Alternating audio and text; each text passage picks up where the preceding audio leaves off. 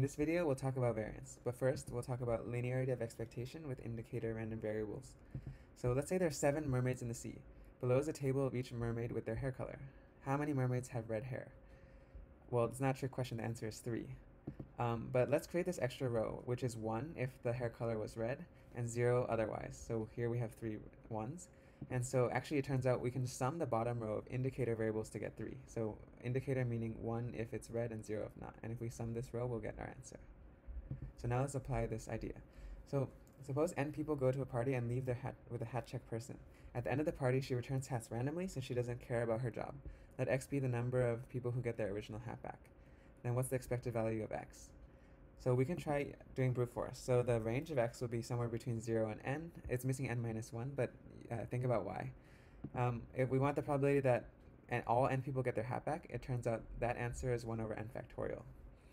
Then if we try to find the probability that 0 people get their hat back, this is already really hard. And so we're going to try using linearity of expectation. So quick question, does it matter where you are in line? So if you're first in line, the probability you get your hat back is 1 over n because there's n hats in total. If you're last in line, the probability you get your hat back is also 1 over n because there's 1 left and the chance is yours is 1 over n. So it actually doesn't matter. So now for I equals 1 to n, let xi be 1 if the ith person got their hat back and 0 otherwise. Then x, the number of people who get their hat back, is the sum of these indicator 1 and 0 variables, just like the mermaid problem. We'll use linearity of expectation. The expected value of xi is 1 times the probability it's 1 plus 0 times the probability it's 0 because those are the only 2 values it can take on. And this is just the probability xi is 1. And that's the probability that the ith person got their hat back, which is 1 over n. As we said, it doesn't matter where you are in line.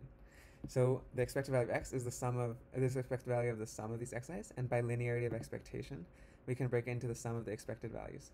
And since each is the same, we get a sum of n copies of 1 over n, which just turns out to be n times 1 over n, or 1. So that's really cool. And notice that these xi's are not independent random variables because me getting my hat back influences someone else getting their hat back.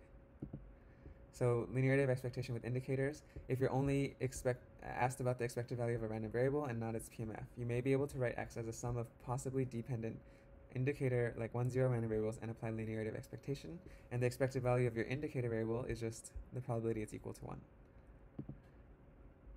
So now let's talk about variance. So which game would you rather play? We flip a fair coin. If it's heads, you pay me $1. If it's tails, I pay you $1.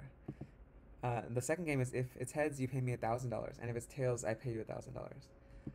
Both games are fair because their expected value is 0. You're expected to win as much as you lose. But the second one is different, right? So let's see how the variance is defined to be like how far a random variable is from its mean on average. So here's the random variable minus its mean, and we can either take the expected value for the distance or we can square it for the distance. And it turns out we're going to use the second one. And then we want the average deviation from its mean. So we'll take the expected value of the x minus its average squared. And this is what the definition of variance is. The variance is always non-negative, since we're taking an expectation of something that's always non-negative. And we can also show for any scalars, a and b, the variance of ax plus b turns out to be just a squared times the variance of x. And actually, you can do some algebra to show this formula is equal to this formula. And this one is actually more useful when we do computations. The standard deviation of a random variable is the square root of the variance. And we want this because the units of variance are squared in terms of the original, because we're squaring the deviations.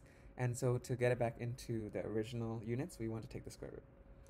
So now we're going to prove this fact, kind of. So here's 2 distributions. One is just shifted over, which has higher variance.